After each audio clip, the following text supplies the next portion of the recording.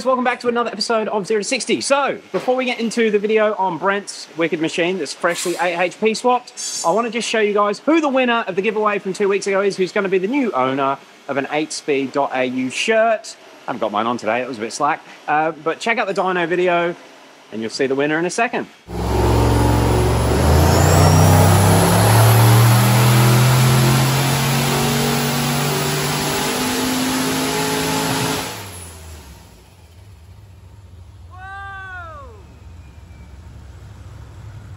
All right, so there we go. The winner was Asian47. Thank you very much for everyone that got involved in that. And we might do more giveaways. We'll see how we go. And sorry it's taken so long to announce it. You probably noticed the lack of videos. We've been pretty crazy here doing 8-speed swaps and getting ready for halfway hangs, which I'm heading out tomorrow. And so is Brent. Yep, it's going to be a good time. How many hours do you leave for halfway hangs? Less than 12. Less than 12 hours, and the car is still on the hoist, just getting a few bits done. But this car, you wouldn't believe it, 1 week ago, had no engine. Actually, you had the whole front off. It didn't have a front end. It was actually pretty scary. What, 4 or 5 days ago, it was a bare rolling shell, and then the engine itself still had to be built up with the turbo and all the intakes and all the lines associated with it. So yeah.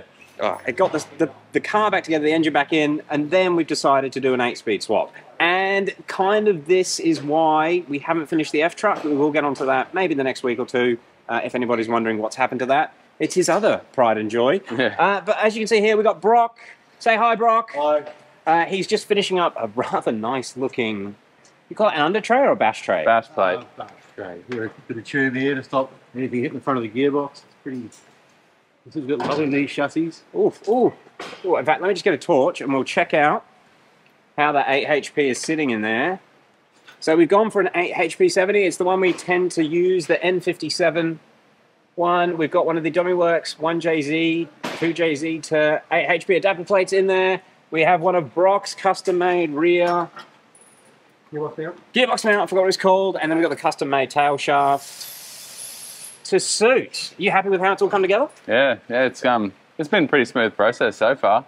Yeah, so it's smooth process, kind of, a little bit unexpected, but it has been on the dyno. How much power did it make the other day? It rolled off 521 on 18 pound, I think. Yeah. 18. And is that what it was making before?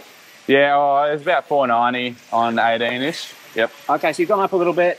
Now you've got the auto. Are you worried about the automatic for drifting? Because this is a drift car. No, not at all. I drove Dan's Steamer, and those few laps I got in it was enough to sell you on. Yeah, pretty much sold it. Okay, so you've seen what's going on underneath. We've got the 8 HP in there.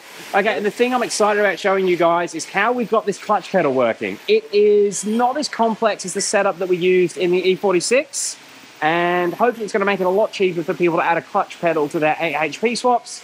We'll bring the car down as soon as Brock's finished, and we'll show you what's going on and give you a quick demonstration.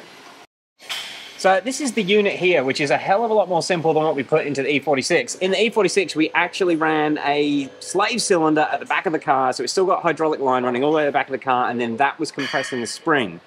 We went for that as a concept because it still has the hydraulic feel. You're still moving the hydraulic fluid through the line, but it adds a lot of cost and a lot of complexity, and we kind of thought it was probably going to be safer on a drift car to not have an extra oil line with another slave cylinder hanging off the bottom of the car.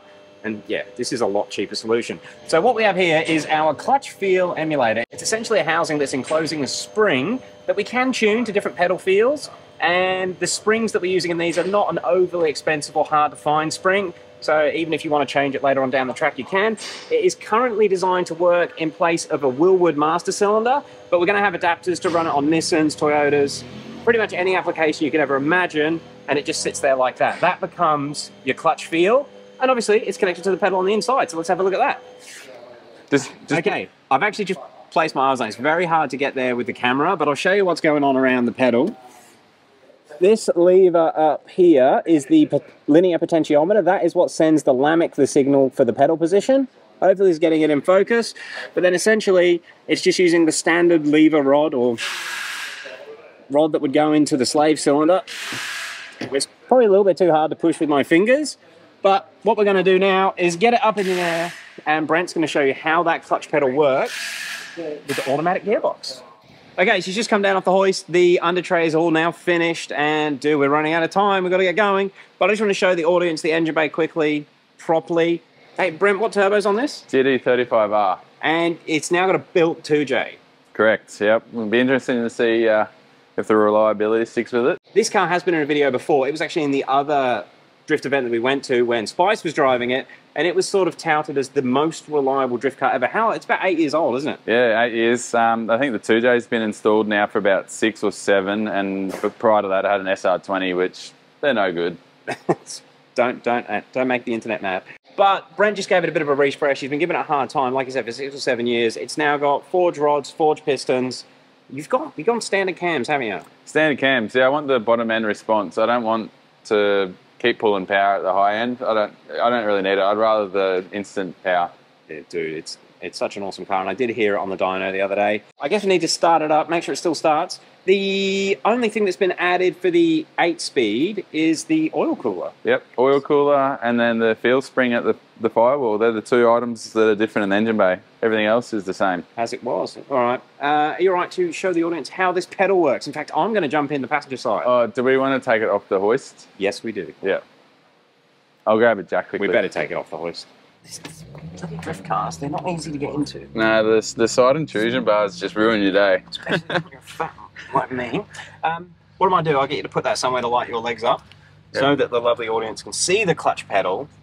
But much like on the E46, we've got the Lamech display there, which will show us a percentage of clutch pedal. But the other thing I was just going to show is the audience, we've now got gear display on your Haltech Race Pack dash. Yeah, I definitely need that. Yeah, I guess you've got 8 gears, but I guess that's going to make it easier to work out what gear you're going to need to be in when you're working out your corners on the weekend. But we've got gear, and we've also got trans temp. So 2 of the vitals are right there, and that's connected via CAN bus from the Haltech. No, from the Lamech to the Haltech. Yes. That's all CAN bus integrated, so that's pretty cool. But we got the second display there, and you can see it's in program mode 7. Yeah, we can change it through the range here.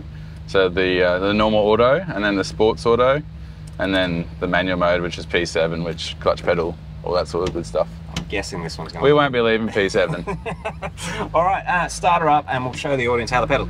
Now, what's your opinion on how the clutch pedal feels? To be honest, it's almost identical to a normal manual clutch slave setup. So that's what we wanted to go for. My personal opinion, it doesn't quite have the progressive feel. And I think a bit of that is the hydraulic, and a bit of it is the pressure plate coming away and compressing the springs on the pressure plate. Yep. But for drifting, yeah, shit's going to be fine. Yeah, most of the time it's like either full in or full off, and they're quick movements. You don't need the partial adjustment like riding the clutch. And let's face it, when you take off from the line, it's pretty aggressive anyway. So you're going to come off the clutch pedal relatively quick. You're not going to be like inching around a corner trying to get the most feel out of it. Should be good. All right, guys, this is going to be Brent's first try using the clutch pedal to move the car, so let's give it a go. So the display readout here, as I put the clutch in, full travel, and we read about 100%. All righty. So we're in reverse. And then can ride it nicely. That's just partially grabbing. It's funny, do you reckon it feels like a manual? Identical. I can't, yeah, it's probably easier to drive because the clutches are more accurate rather than it binding up pretty quick as the manualised setup does. So yeah, real easy. Let the clutch out, speed up a bit, and then the lock diff. Now we're going to have to introduce some throttle and release the clutch more. And that's a lot of load on the car right there. So that was real easy. Back to neutral. Try first. And then, yeah. Ready to go drifting. Lost the light. The light's gone flat, but hopefully the audience can see. So, yeah, using the piece that we have in place of the slave cylinder, the master cylinder, we've basically got a pretty easy setup now to add a clutch pedal to your 8HP. And crucial part for drifting, hopefully the GoPro's picking that up, but that was all done with like 80% clutch. Yeah, introduced that bit more when the diff started loading up, but it felt pretty normal.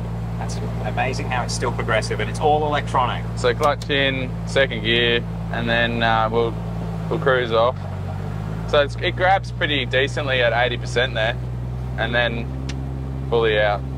It's funny, it always confuses me because this is an automatic, but it sounds like a manual. The engine's making manual noises. Yeah.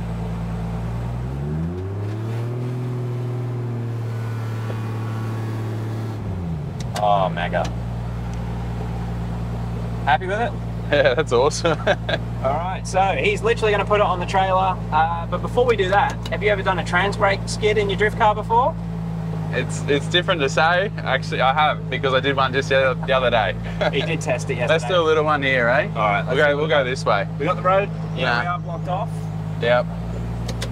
So we'll do second, and then hold the lever. Hold on. No, you need no. Yeah, I need to go back, and I need to let it go into auto mode. Yeah, go. Sorry. I need to just set it back here, and then let the clutch out slowly, or like this. Yeah, I was going to say, you're using the clutch for everything. Yeah. So now we're in auto mode. Now you can engage trans brake. Trans brake, we're sitting here bouncing around.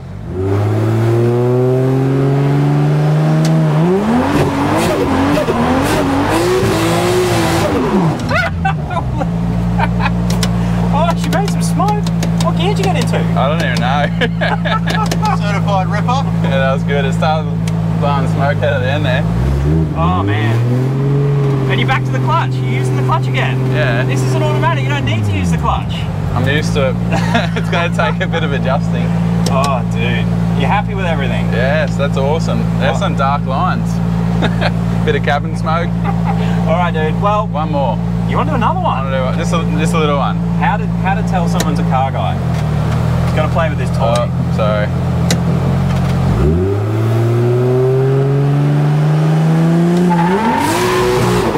Boy, they got wheel speed quick then.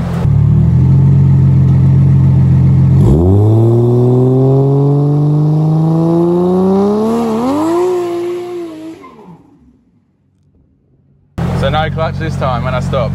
There you go. It is an automatic, honest. It just lets you do a lot of really cool things. All right, I'm going to put this video out tonight and then pretty much sleep for 2 hours, and then we're heading to Rayleigh tomorrow for halfway hangs. Will you take me for a drive at the track? I will. You're the first to go in the car with me. Hear that, everyone? Feeling it. All right, guys. Thank you all for watching. Thank you, Brent. Cheers. Thanks for that. Thank you, Dan. That's Brock for putting the car together. Okay, so we have... Hang on, I'm going to have to smooth that transition out a little bit.